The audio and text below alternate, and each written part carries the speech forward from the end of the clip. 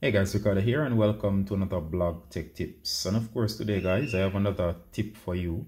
And this one involves the Microsoft browser known as Edge. Now of course the Edge browser is the default browser that comes with Windows 11. In most cases, most users will update to another form of browser such as Chrome, Firefox, Brave and so on. However, some users do use Edge browser. And as a result of that, guys, I have decided to do a tutorial on an issue where I see a lot of users asking the question as to how to update their Edge browser to the latest version on Windows 11.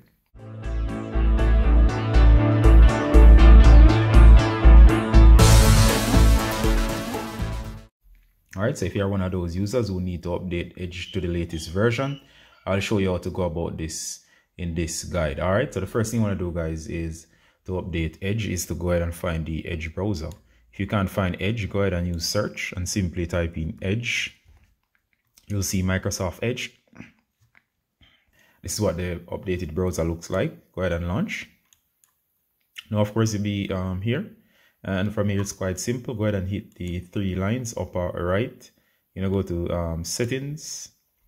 Once you're in settings as seen here, go ahead and go down to the About Edge browser or About Microsoft Edge in the left panel. So go ahead and select About Microsoft Edge. Now, of course, once you're here, it will go ahead and check for updates already. Mine has searched for updates, and you'll see it checking for updates automatically once you're on the About Microsoft Edge tab. That's where it triggers the check for updates. As you can see here, this is the build version, the 98.01.0.8.56. And of course, it says it's finished updating Microsoft Restart Edge. All right, so I've already launched it and it had already updated. So let me just go ahead and restart. All right, and as you can see here, guys, it has updated. And it says here, I don't know sure what this is. I'm going to close this out. And of course, you see it says here that it has been updated. All right, so it's quite easy. And it's showing you the new features.